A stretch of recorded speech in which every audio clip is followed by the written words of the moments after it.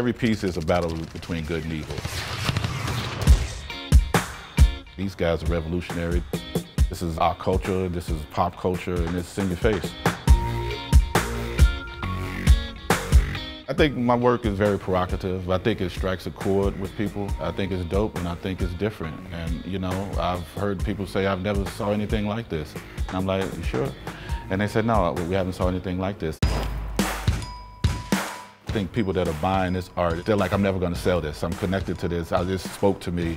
And it's like, oh, wow, that's pretty dope. I don't like to be the type of artist that try to make people figure it out. They try to interpret what it really means. But I think once they look at it and see it, they're like, oh, I get it. I know exactly what it means. That's what I think art should be. My name is Roger J. Carter. I'm an artist here on the south side of Chicago.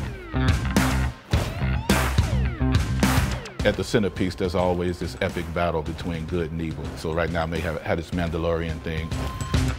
And then I have the soldiers pointed in a way where the soldiers are not necessarily fighting against each other. You really don't know what side they're on. I think that's the kind of way society is in a sense.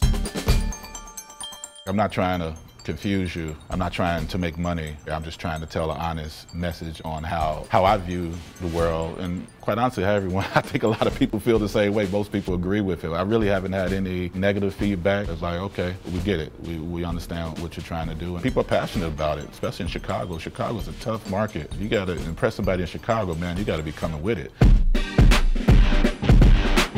I do understand color and understand layout from being like a software engineer and a web designer at one point. It's not just yellow, it's shades of yellow or shades of gray, and it's not just one color. I just think a good black and white image, this contrast, right, really pops out. Most faces I always do in black and white. I may do a uniform or something in color.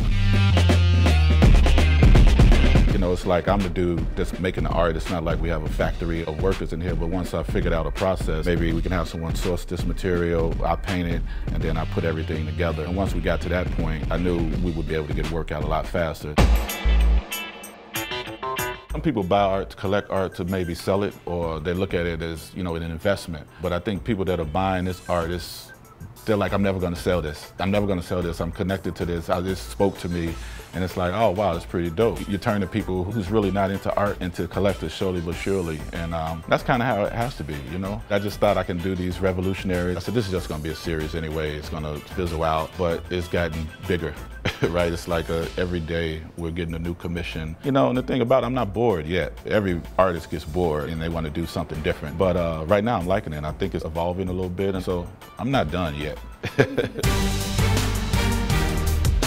This is art about the culture. This is art about us. Black folks don't necessarily see themselves in art or in the Art Institute or anything like that. So, you know, with the advantage of social media and things like that, and someone like me who really don't give a what people think, I'm gonna just put it out there and say, hey, these guys are revolutionary. This is our culture, this is pop culture, and it's in your face.